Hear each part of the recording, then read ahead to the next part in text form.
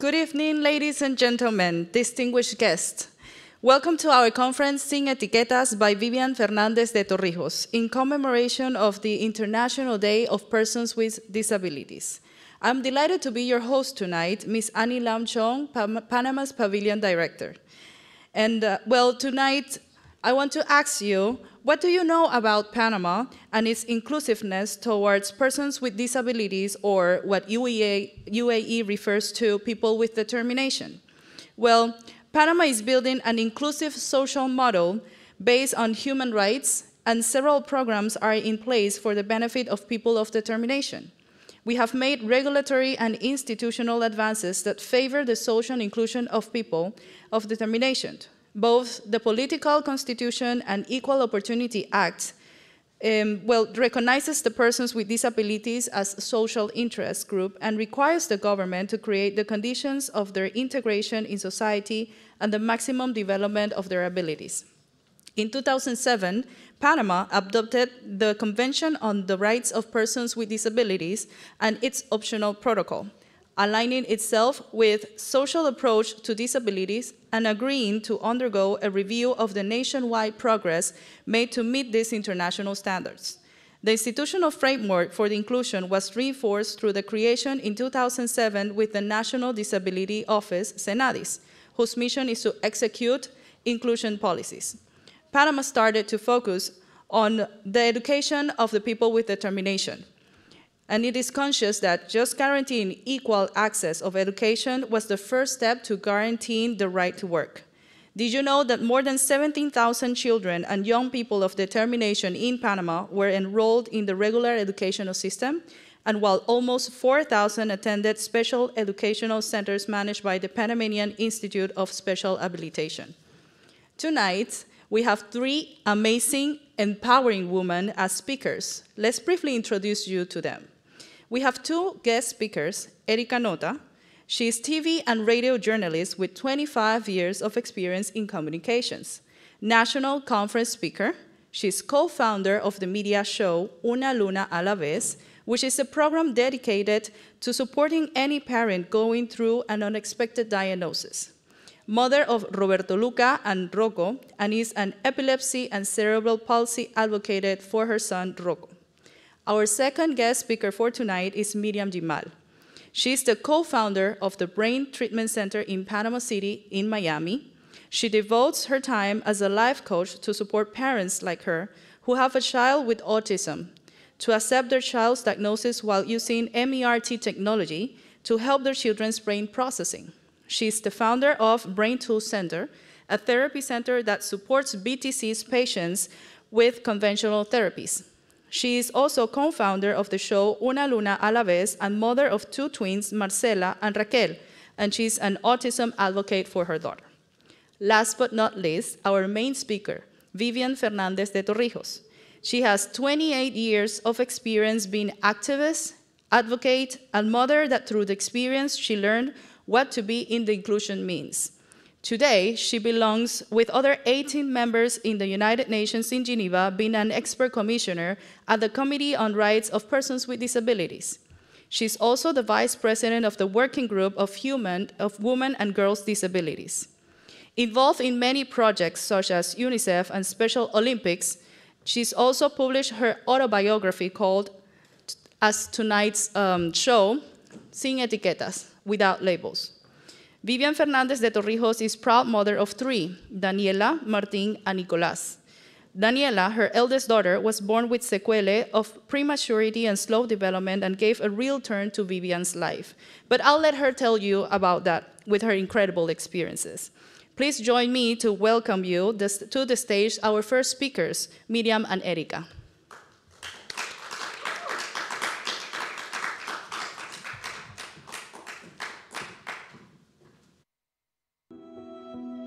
I never wanted any of this. I know, but you haven't. I don't know what to do. You do know what to do. The answers are in you. Why did this happen to me?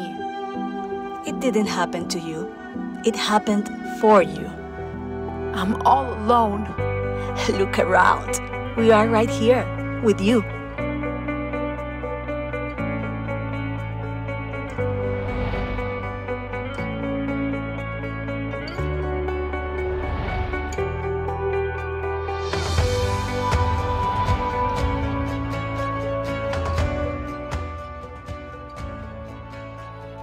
Raquel was diagnosed with autism when she was 2 years old. Rocco was diagnosed with cerebral palsy when he was 3 months old. My intuition told me that something wasn't right with my daughter, but I was too scared to listen to it. I was in denial, trying to numb the pain of something I thought I could never surpass. The first time I heard cerebral palsy, I didn't think it could get any worse. But then the seizures started, and it took over a year to find his real diagnosis, Lennox-Gastaut syndrome. I felt like I was drowning and couldn't come up for air. Little did I know that through my daughter's diagnosis, I would not only meet the best version of myself, but also learn what unconditional love really is. My son awoke in me a strength that I never knew I had. And through that awakening, I became the woman I was meant to be. A woman with determination to face anything that life throws at her. Una luna a la vez means one moon at a time. It's a community that stands with anyone going through an unexpected diagnosis, because no one should have to go through this alone. Una luna a la vez is the guide we always wanted. By living one night, moment, and instant at a time, there isn't anything that we can't face. And together, we can create a better world for our children. Estamos muy contentos de tenerlos.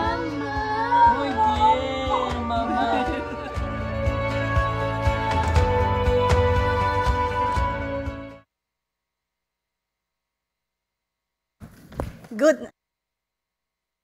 For being here, and thank everybody in Panama, in Canada, in Chile, in Argentina, in Mexico, everybody who's connecting right now to see us. My name is Miriam Jamal. I have twins, as you can see. They're 13 years old now. But my daughter, Raquel, was diagnosed with severe autism when she was 2 years old. Now, I believe that every parent of a special needs child dreams of the day when their child isn't special anymore, at least not because of their diagnosis. But if we want the world to see our children as equals, if we want the world to accept our children, something important needs to happen first. We, the parents, have to accept our child and their diagnosis fully and completely and with our whole heart. And to do so, we have to learn how to come out of our own suffering. And that's easier said than done.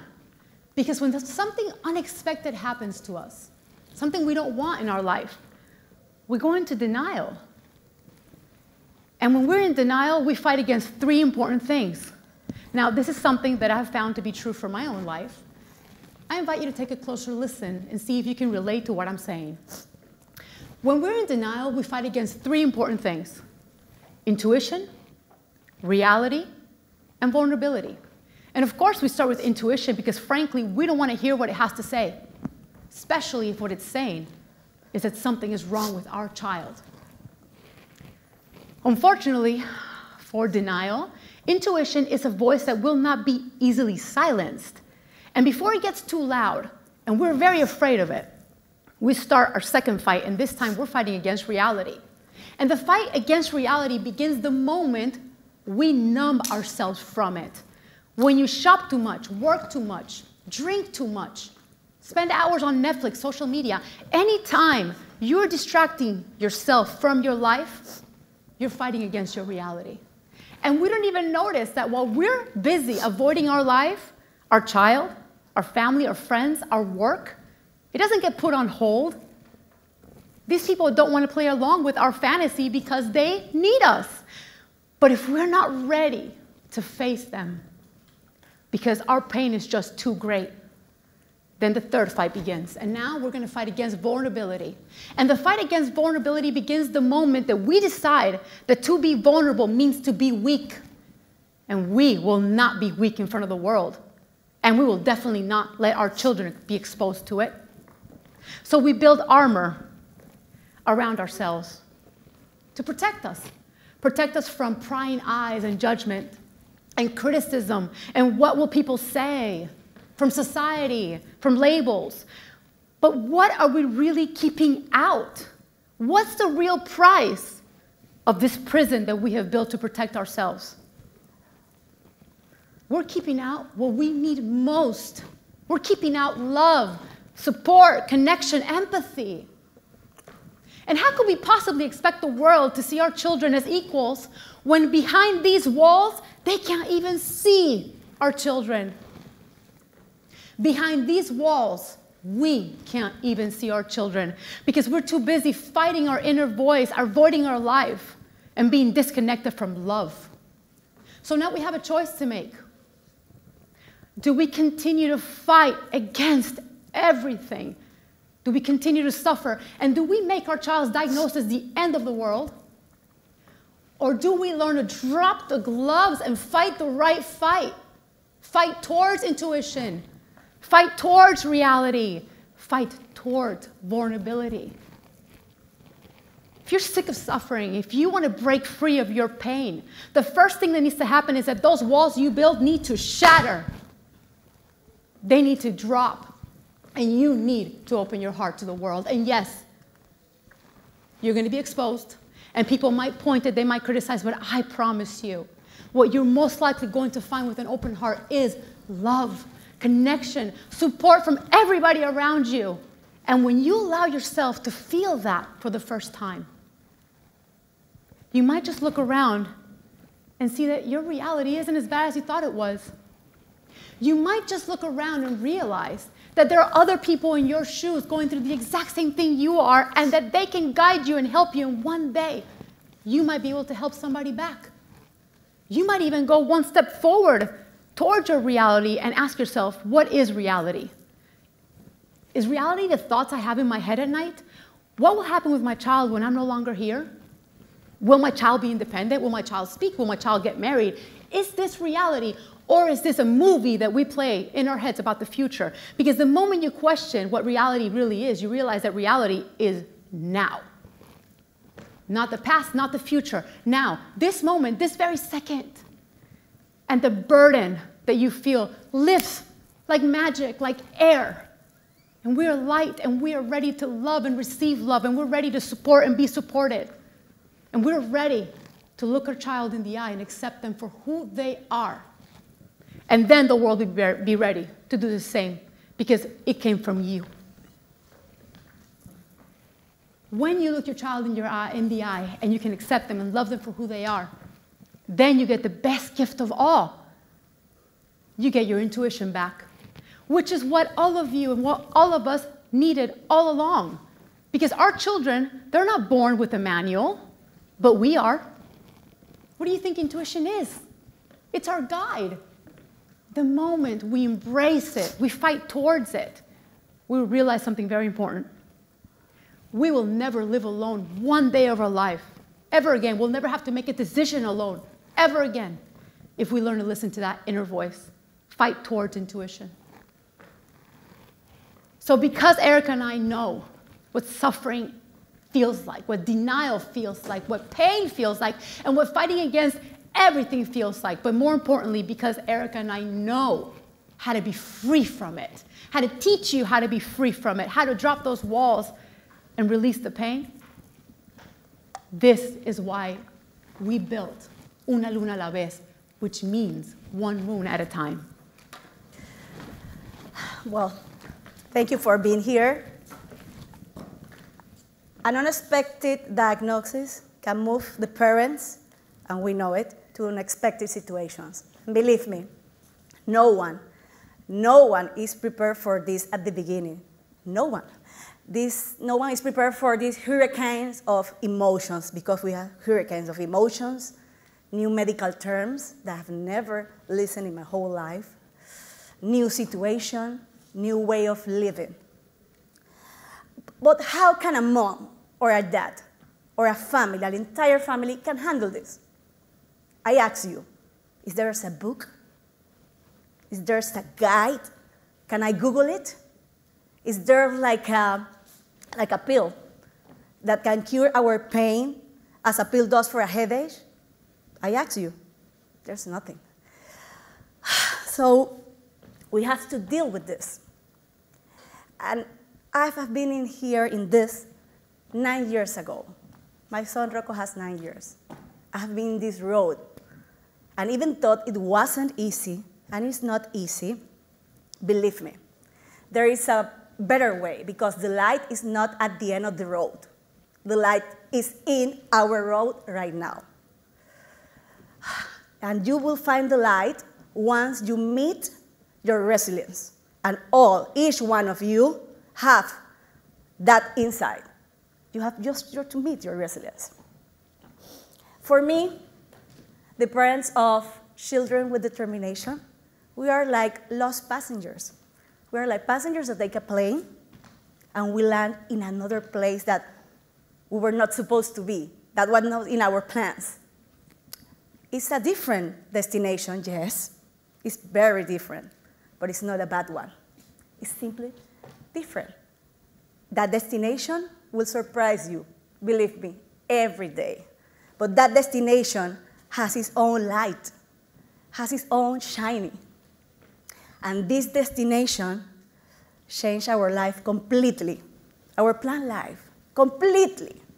But also this destination showed me, and I'm sure that for Vivian, for Miriam, showed us what life is really about. And that's the most beautiful thing that we can learn in our whole entire life. Una luna a la vez, or one moon at a time, was inspiring our children in many mothers, but especially 2 moms. And one of them is here, there, Vivian. 9 years ago, I was lost in my own pain. And I called you, and I called her. And I knew she was very conscious what I was feeling here, because she was in that role before me. And you listened to me. You guide me. And now, here I am at Expo Dubai with my sister, with my friend, Miriam, with this Panamanian project, this Panamanian dream for the world, to encourage the parents of children with determination so they can not be lost in their own pain. Because, you know, our children need parents strong, need parents with a voice, need parents to act right now. And we all are the voices, so we can have a better society. And that's what we do. We are acting right now. We are working right now to have a better world, not only for our children, for everyone, because it's the right to live in an inclusive world. It's the right for every human being. Recently, I read a phrase that I will keep it on my mind since I read it. And I want to share it with you. And it says, "Once my barn has burned down, I can see the moon." Thank you very much for being here. And now I have the pleasure to invite to this stadium one of the women that has inspired us every day, a woman that makes a difference in our country. And for sure, you have to listen to her extraordinary presentation. So, Vivian Fernández de Torrijos, thank you for being here.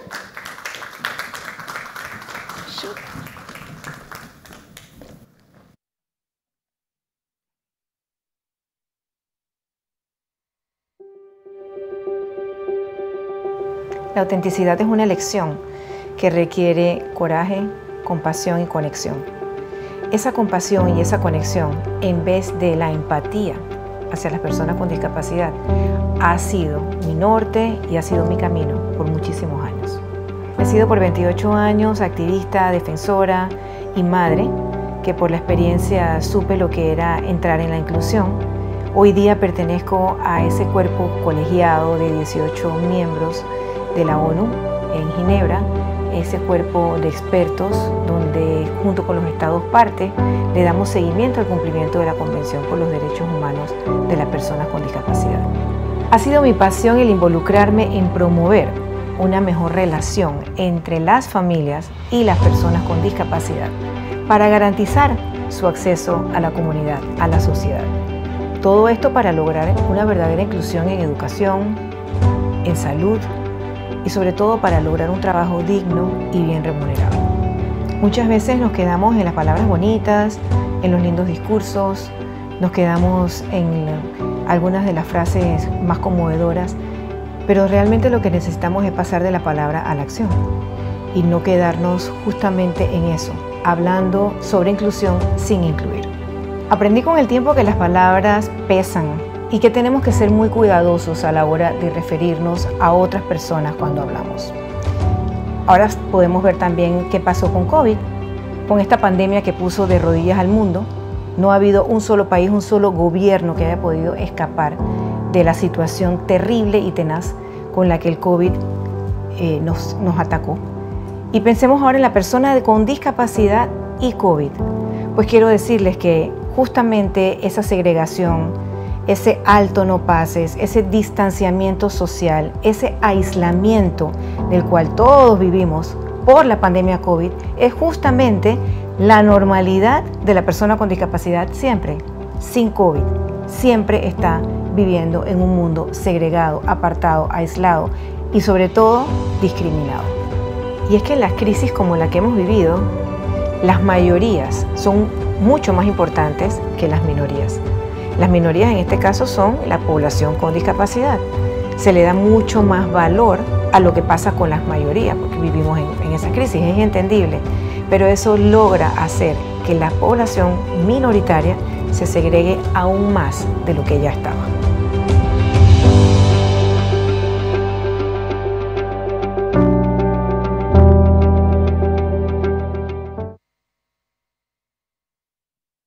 Gracias, una luna a la vez.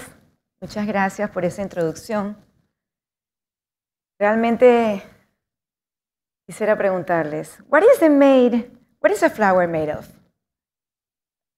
You have to switch to English. What is a flower made of? The obvious answer is a stem, leaves, and petals. Things you can easily see. But in reality, there's much more than that. A flower is also the soil that nurtured it. It's the rain that watered it. It's the sun that gave it light.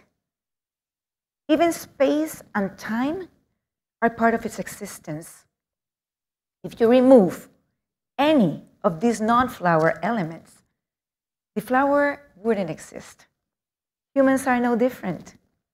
Your body is made out of trillions of non-human cells that keeps you alive. In fact, you have the whole cosmos inside you, from the air you breathe, and the food you eat, and to education you get, and the culture that shapes you. And then there are your ancestors, generations of them spanning back through time. You remove any of these elements from yourself, you simply wouldn't be you. Human beings are not separate entities. Instead, it's an interbeing combination of elements drawn from sources that exist between time and space. Children showcase this interbeing clearly. A child won't just look like her parents, she'll speak and act like them too. Similarly, if you look at her parents, you'll find traces of the children as well. So neither the child nor her parents are a separate self. They're too deeply connected to exist independently. It is not only our genes that make us interbeings. In fact, it doesn't require sometimes personal contact. Look at my teacher, Oscar, in Panama. He doesn't have genetic children, but if you observe his students, you'll see that they move and speak like him. Even students who have only read his books embody traces of him. That's what I call adoption. So whether you're washing the dishes, working on a project, or practicing a skill, you have an opportunity to acknowledge that you are part of this breathing cell we call the world. And not only that, the world is part of you too. Albert Einstein once said, There are two ways of seeing the future. One is believing that miracles do not exist. And the other one is believing that everything is a miracle. I am for the second one. I'm for the second one. We believe, and we now live in times of labels. We have labels for everything. Political affiliation, gender, religious. Now we have the new one that is Vaxxer or anti-vaxxers. We have labels for everything. The truth is that, in short, we are all divided.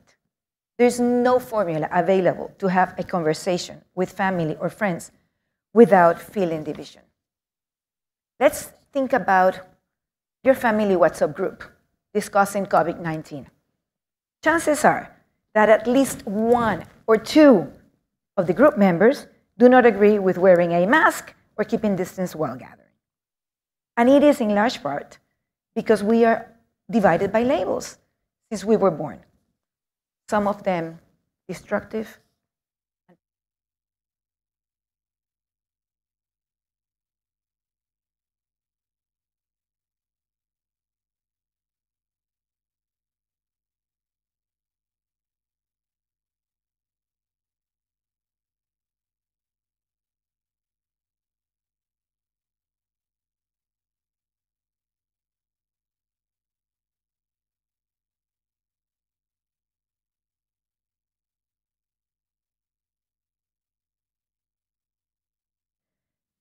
He says that we are more naturally we than we are me. Life started with we, and as time passes by, we transform it into me. Now let me do an exercise with you here on stage. Let's imagine for a moment that I, here, in front of you, I am a girl with disability. We make eye contact. As I speak to you, and you over there unconsciously think how this girl has been neglected over and over in her life. And also think that when this girl was born, her parents were so impacted that cried for months, years, maybe they're still crying. Try to realize, as you see me, how hard it was to get accepted in preschool, and how hard it was to finish high school. And the number of classmates in school that never spoke to me in the hallway or in the cafeteria. Now you look at me in the eyes and see behind them. Try to see how my spirit has been hurt. 1, 2, so many times in my life. Well, this girl has been always been labeled. She has been gazed in the streets with those looks that hurt. Her parents constantly see people looking at her at the mall, at the park, the club, at the school. And they've been asked, what is wrong with her? What happened? Who was your doctor? Is that genetic? Is she suffering? Do you have other children like her? Will she be able to talk or walk?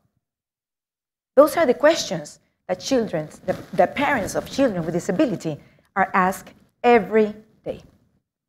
When you look through the eyes of that person with disabilities, you will be able to see her spirit, not her eyes, not her compromised body, not their short neck or their flattened face.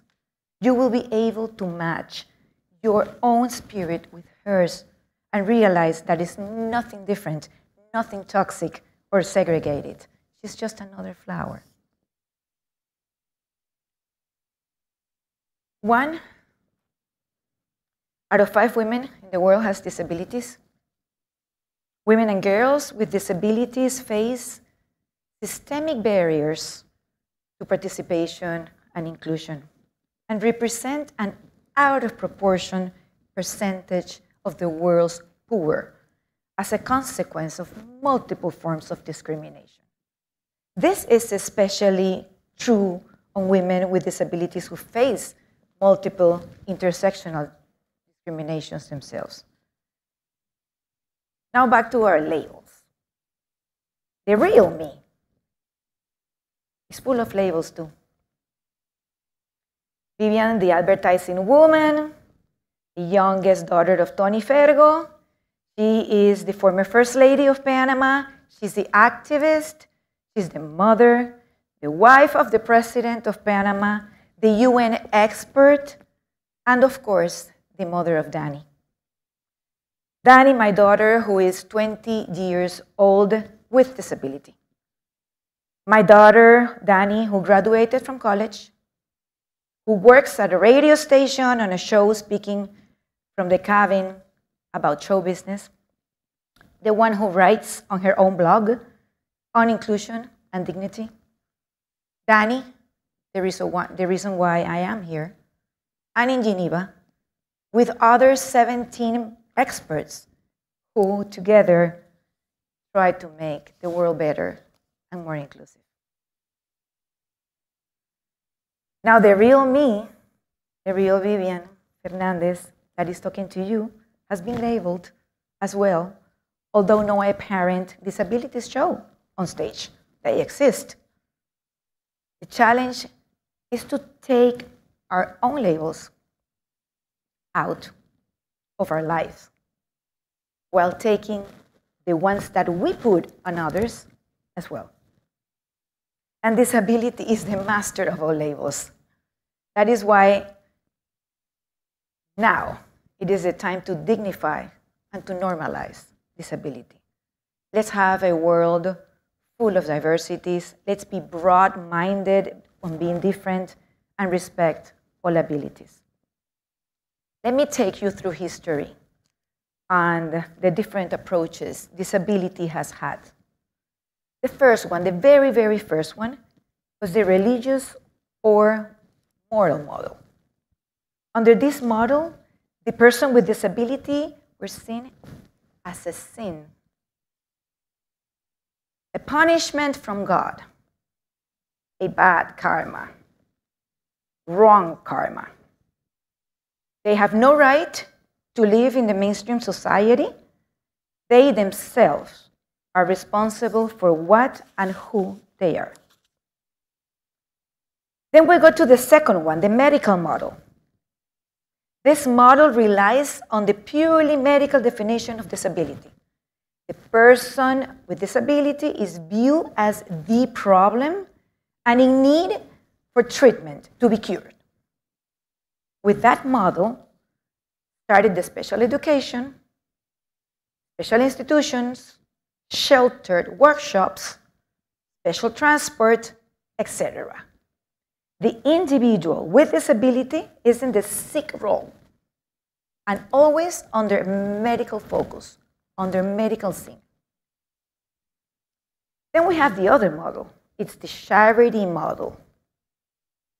This model treats the person with disability as a dependent upon society.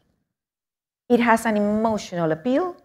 This person is treated as helpless victims needing care and protection. This model relies heavily on the charity and benevolence rather than justice and equality.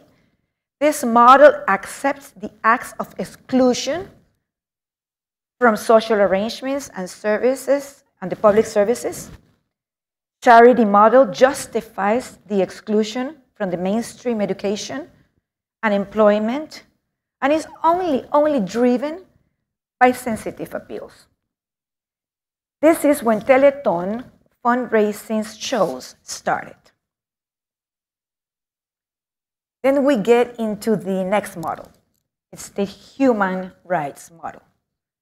This model promotes the creation of communities which accept diversity and accepts differences. This model affirms that all human beings, regardless their disability, have rights. It respects autonomy. It respects the freedom of choice. It focuses on equality and non-discrimination. This model emphasizes on viewing the person with disabilities as a subject and not an object, thus locating the problem outside the person. At the same time, it addresses the manners in which the economic and social process accommodates these differences. And the last model that I want to share with you is the economic model. This model tries to establish a link between the individual and society in terms of their contribution to productive capabilities towards the community. Unlike other models, this one suggests employability rather than changing the environment. The emphasis here is on health-related limitations on the amount and the kind of work to be performed. But where are we now? We've been through this one, but now, right now, where are we? Where is that flower that receives soil, sun, rain, but maybe misses one petal, or two, or a stem? Well, disability movement has succeeded in changing that approach towards disability from the model of moral and religious and the charity model, but limited has been achieved in the direction of human rights model. Collective efforts on the part of persons with disability, their advocates, voluntary organizations, government, and society at large require to create a real world where abilities and disabilities are not seen on the basis of physical or mental impairment, but diverse ability. It was showed at its best last year during COVID-19. Year 2020 and year 2021, isolation and loneliness have only exacerbated these concerns, particularly for adults with disabilities.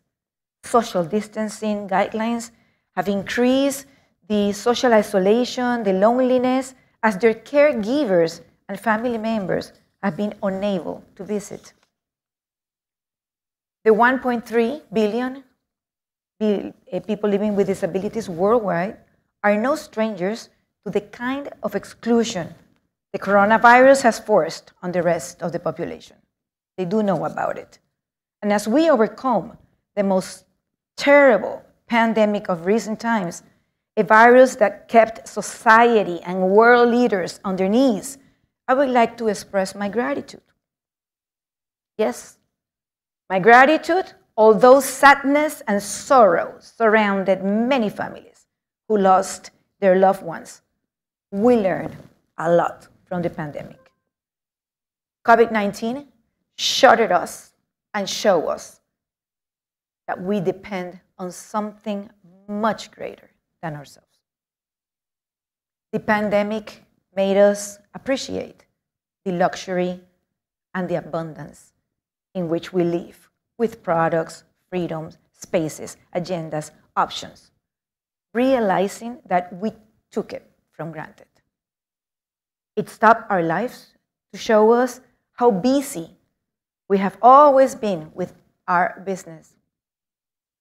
Now we know that there are other things more important than our business.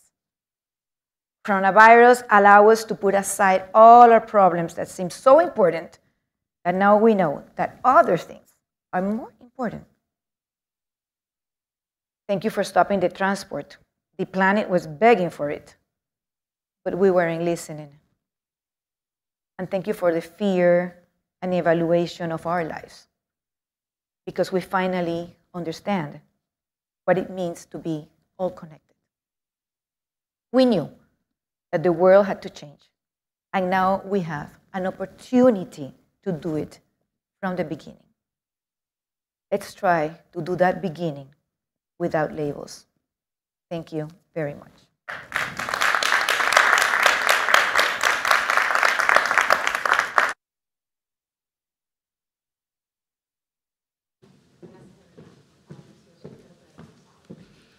I believe that was the most inspiring conference that we have held here in Terra Auditorium, and I would like to ask you to have another grand applause for all our speakers.